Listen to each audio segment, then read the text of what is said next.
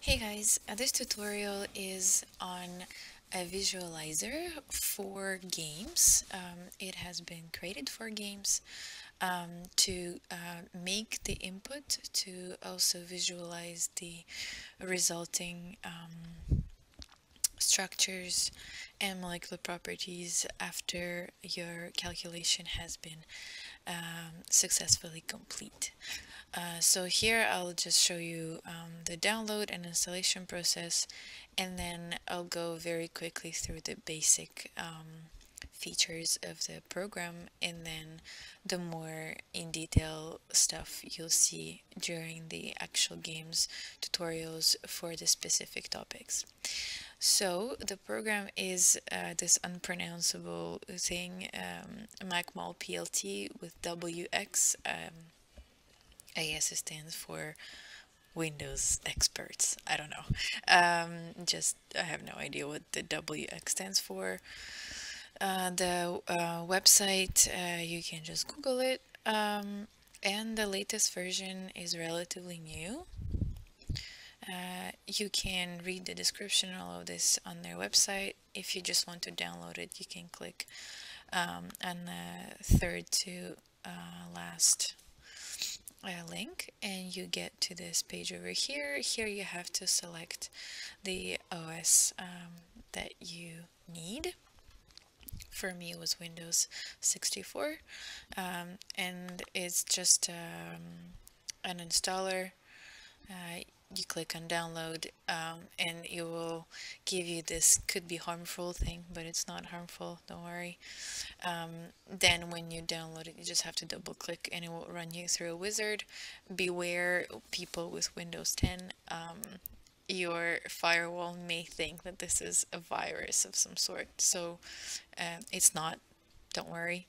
It's all legit and it's not gonna screw over your computer, so maybe you'll have to okay, so now if you open the software, it's this M that's in front of like a gray moon, I would say. That's the logo. Let's see what we have. If I want to draw a new molecule, I have to click on the Builder tab and then click on Build Tools, which is, well, basically a periodic table. But you can also click on prototypes, and here you have the different pre-made molecules. You have organics, solvents, amino acids, and you can also upload your own stuff. Just kind of nice. So if you have like a scaffold you know that you'll be using a lot, you can just upload there and save it, and then change, for example, substituents and stuff like that. But let's just go back to the periodic table and try to draw a 5-member ring with, let's say, nitrogen on it. See how that goes. So we have carbon that appears like this beautiful black surprise sphere, and the red sticks indicate where the next bond can be made.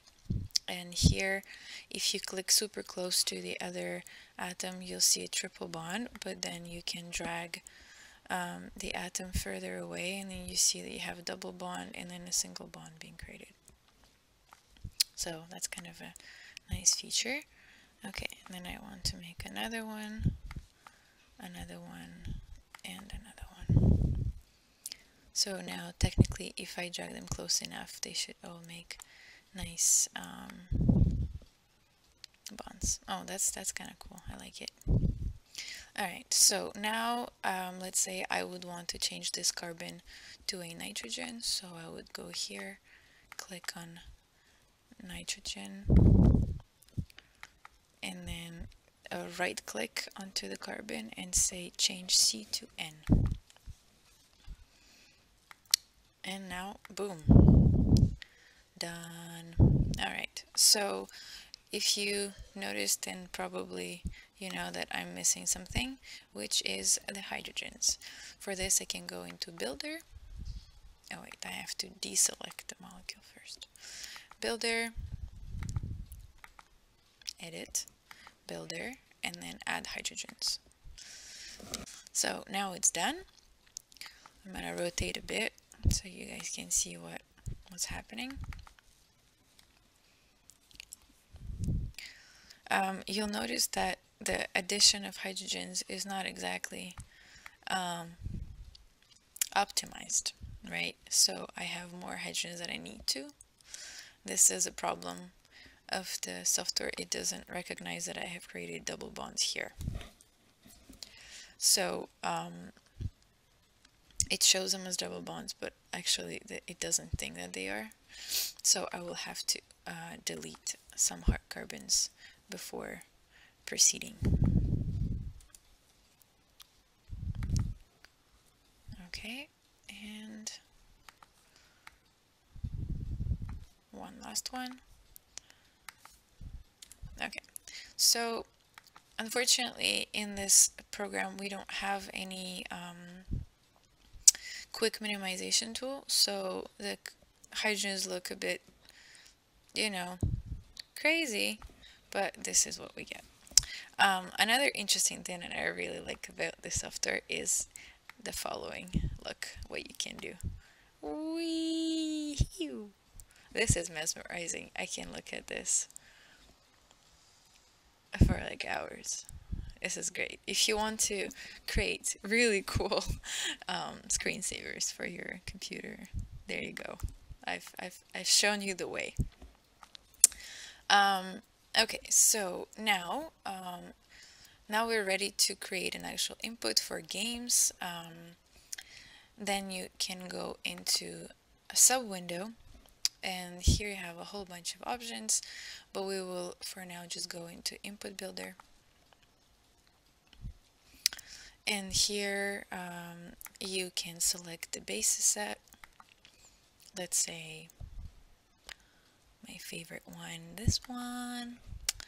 And then you can choose diffuse stuff and polarization things, and then control. This is the type of run that you need, as it will be optimization. But there's a whole bunch of other things. Energy means a single point calculation, and Hessian means frequency. Okay, but we will do optimization. RHF means that we have a closed shell molecule, and I will want to use DFT, so I have to check here. And now if I go into data, this is the general information about the molecule. I can just leave it as default. System as well, I don't really usually change anything here. In the DFT, you can select which DFT you want, and I want, what do I want? I want B3 lib. Where'd it go? There you go. B3 lib. Everything else you can explore for yourself, and when you're ready, you click on write file, and you can save it as an input file. All right. So I won't do that. I'll have to stop the rotation, unfortunately. What else do we have? We also have a way to visualize, for example, you can check the atom symbol if you need it for, let's say, a figure in your paper. You can add the atom number if you're not sure which one is which. And then you can have a limited amount of display styles. So we have wireframe, or we have a ball and stick, which is a bit nicer. And center view if you have a big selection of flying around molecules. And I think that's pretty much it. In terms of the very basic general stuff, and we will look at more specific features of the program when we will be running the calculations for each different types of calculations for Gaussian for games. I'm sorry about that.